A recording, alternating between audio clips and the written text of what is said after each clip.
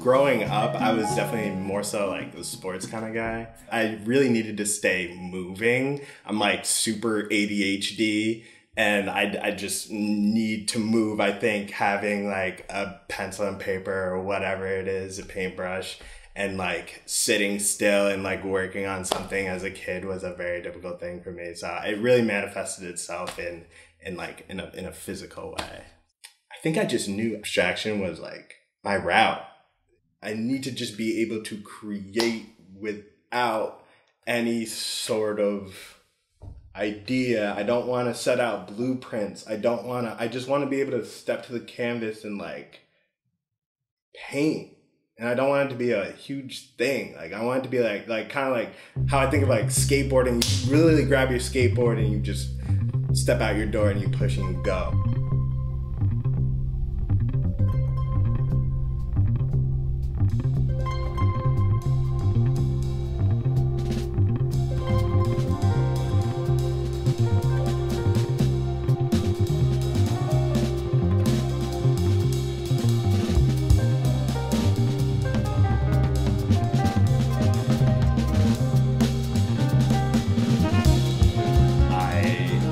I grew up actually so I'm originally adopted. I was born in Miami and then I was adopted by two white parents in Vermont. So as you can imagine, not a lot of people of color there.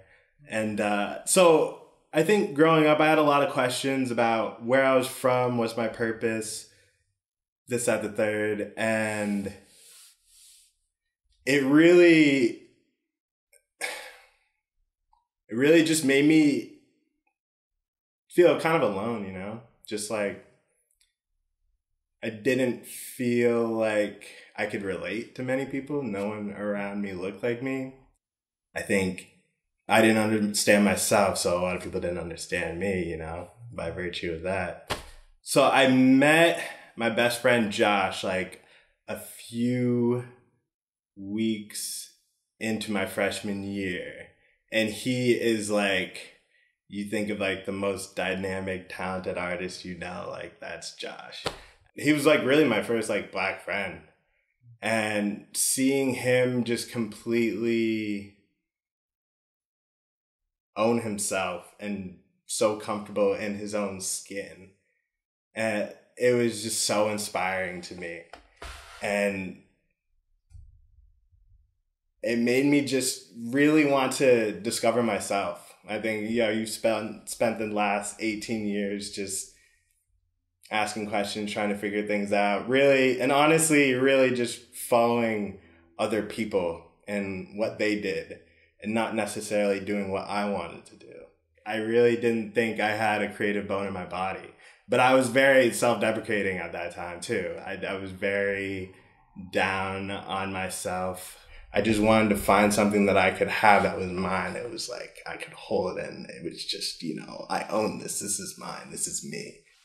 Just the pressing thing for me was like, what is your purpose? What are you supposed to be doing? Or like, even just get a hobby for yourself. You just seem to kind of bounce around and not only that, but to get something that felt natural to me. So I actually took up photography initially, but I really wanted to be able to like manipulate the scene more than I could, but without like Adobe, I wanted it to be like you jump off the roof so I can like hit you mid-shot, like you can't do that. And I had this like little manual for like headphones, like I think like these little crappy Bluetooth like earbuds. And it was the only thing that I could see that like I could draw on. And I grabbed that, and then I had a pen literally right next to me for whatever reason. And for some reason, that was like an instinct. It wasn't like a conscious thing that I was doing. It was just an instinct. I grabbed the manual, grabbed my pen. The manual was like, and I made like this self-portrait. And that changed everything. Bought like a sketchbook, went to Central Park, And then I made that like a routine. I think every single day I went to Central Park and I just sketched, for 2 to like 6 hours sometimes. I would just sit there. Because at this point I'm like, yo, you're at like your lowest point. What else are you going to do? This makes you happy, so you should just keep doing it. And if we like fast forward, I guess, I met my girlfriend in New York City in 2017. And she was a visual arts major in college. I just like an artist her whole entire life, extremely talented. So she got me some paints for Christmas. And just like, I think I still have like some of the like, this was part of the first set. I think it's like kind of broken now, but I just keep it because it's super significant. And once I actually got to Portland, I was painting the way I wanted to paint, and I wasn't thinking about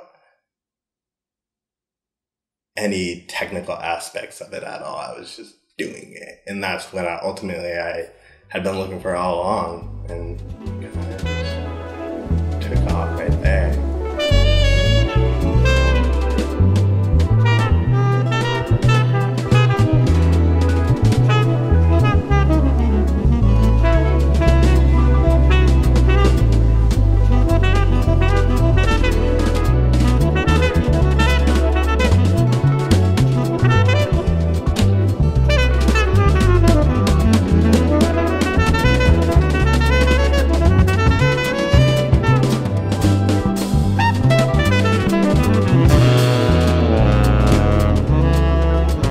I spent a lot of time just kind of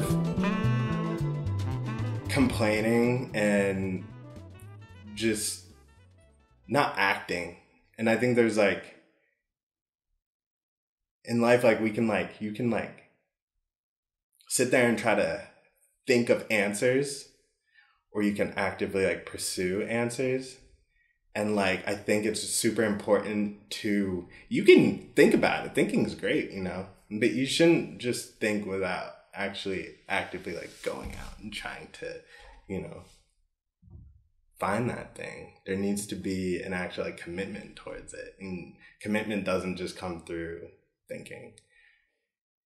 In the beginning, painting for me was definitely working out a lot of demons, just like from my childhood, just growing up.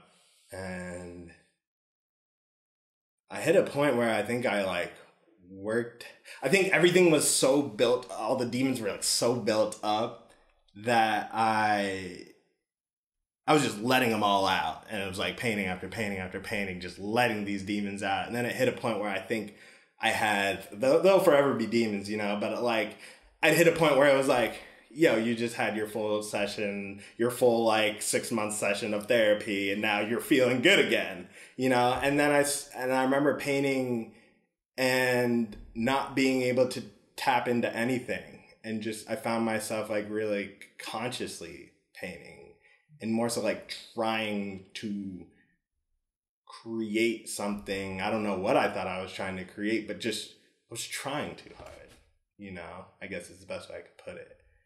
And it just didn't come out well, or it didn't come out the way I wanted it to, and it didn't feel right. It felt like work. And the best art happens when you like can surrender to it. And meaning, I think you're not artificially pushing it. You're not like super conscious of what you're doing and trying to get the little tiny nitty gritty things. You kind of just you turn your brain off and you allow yourself to go. You're just in the experience. I realized, you can't paint without tapping into something first.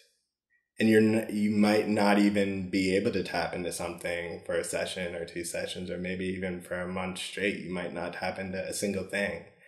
It doesn't mean you shouldn't paint because you can't tap into it, I think be aware maybe when to stop so you don't do too much and like completely dissatisfy yourself, but like, no matter what happens, if you really want to do something, you can't stop trying. No matter how in the hole you feel like you are, you're going to come back up. Guaranteed. I think that's just the world's way of like making sure you really want it, you know? And it's like, well, how much are you willing to give to, you know, to do this? And it's like, the world's like, I'll give this to you, but not without, you need to prove to me how badly you want it.